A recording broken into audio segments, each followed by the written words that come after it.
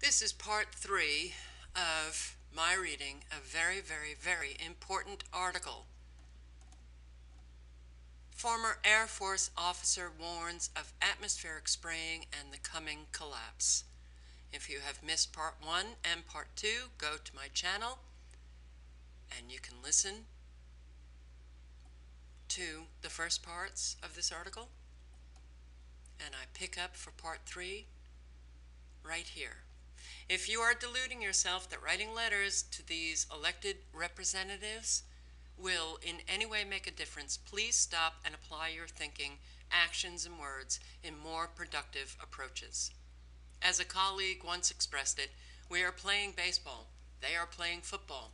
The effect then is that there is, in reality, no longer a Republican or Democratic Party. There is one party, and it is not accountable to the people. It operates entirely in concert with the stated goals of United Nations Agenda 21 or 2125, 2130, or is it 2025 or 2030. And the Illuminati's fundamental tenets, which include a one world government and religion called the New World Order, also includes massive depopulation. Their fundamental commandments are inscribed on the vertical stone tablets placed in Georgia, the Georgia Guidestones. Their goal calls for a world population that does not exceed 500 million people. In order to achieve that goal, a reduction will be required in the current world population on the order of 6 billion human beings. The beginning point for this process of depopulation is the United States, followed quickly by Canada and Mexico to create the New World Order's North American Command Center. Remember, this is an Air Force colonel writing this. Hence the observations of foreign military personnel at or near several of our military bases. Those foreign troops are not limited to Russian soldiers. They include United Nations peacekeeping troops from several nations, as well as military mercenaries. For example, the Blackwater Group, whom the CIA has used for years. These foreign soldiers have been training beside American military personnel in such areas as riot control, inmate management, and forcibly disarming Americans of weapons.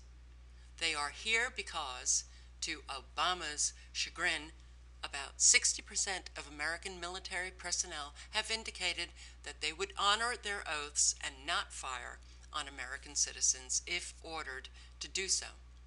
Hence, the forced retirement of the largest number of senior military officers in our nation's history. It is referred to as Obama's litmus test. For them, that would constitute and is an unlawful order according to the Uniform Code of Military Justice, which, if martial law is declared, will be modified, set aside, or superseded, as will the Constitution. At the same time, Obama is expected to deploy more American troops to foreign countries, for example, Iraq, which he has been doing.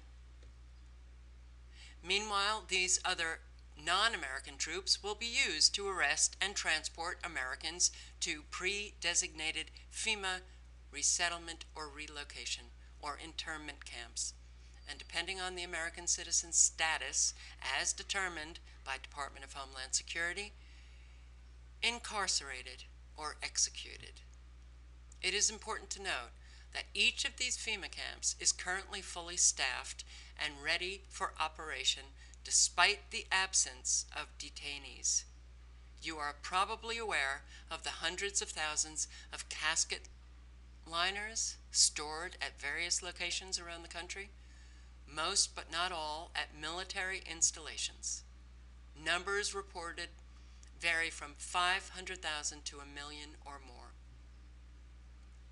A major concern is that Obama, prior to the November elections, will declare a state of martial law on some fabricated pretext or false flag terrorist event, unless he can incite enough Americans to clash over racial, religious, or other differences.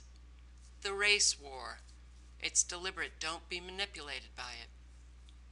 Operation Jade Helm 15, which ran from July 15, 2015 through September 15, 2015, was not, as we were told, a military exercise.